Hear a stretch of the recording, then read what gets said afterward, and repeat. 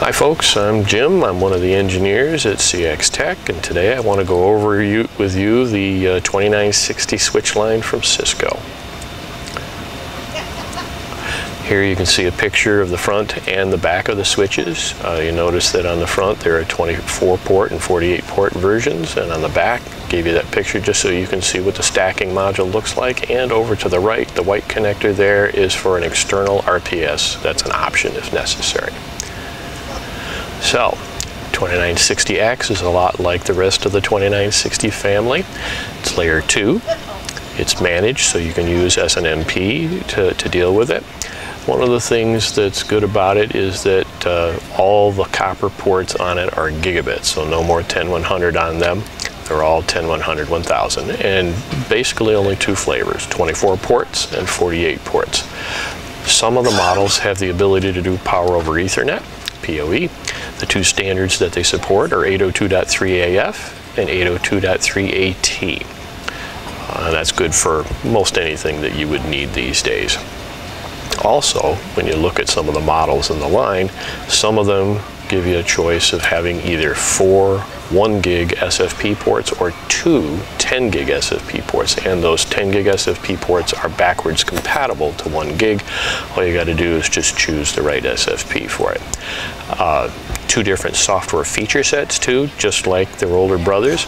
LAN base is the most normal one, and when you look at the part number, it'll start with WS-C 2960X and then end with -L. That's the LAN base. The LAN Lite is a dumbed down feature set that has less capability. This is one thing you'll notice is different if you're familiar with the older 2960s. The LAN Lite part numbers used to end in -S. Cisco has fixed that, thank you very much. Now they end in a much more logical -LL for LAN Lite. The other thing that is similar to the 2960S, which is the older brother of the 2960X, is that they are stackable. The feature is optional. There's a module that has to plug in the back, and that picture I showed you in the beginning shows where the module goes on the left-hand side of the switch. One of the things that is a big differentiator between the S series and the X series that I'm talking about today is the maximum stack. The older S series can only stack 4 tall. This newer X series can stack 8 tall. Other things you need to know, which are pretty similar from the rest of the 2960 line, is that the software feature sets are not upgradable. Can't change it. It's locked to the hardware.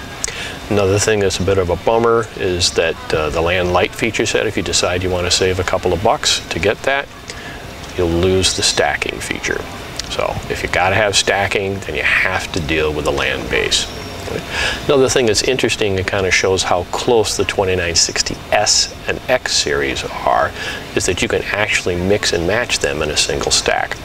But if you do, everything's kind of that lowest common denominator thing where it will revert back to the older maximum stack of 4 switches like the S series could do. And I just wanted to show you here, there's a table of all the different models in the X series, and you can see their port complement, both copper ports and uplinks, their software feature sets. The column second from the right is the amount of power over Ethernet that they can supply, which is kind of interesting. Some people don't understand it, but it's nice to know so you don't get caught. And again, stacking is optional, and if you're going to mix and match them, you have to use the right stacking module on the right switch. So if you have S series switches, you use the C2960S-stack part number, and the X series switches, you use the C2960X-stack part number. Well, I hope you found this useful. If you have more questions, please give us a call. Have a good day.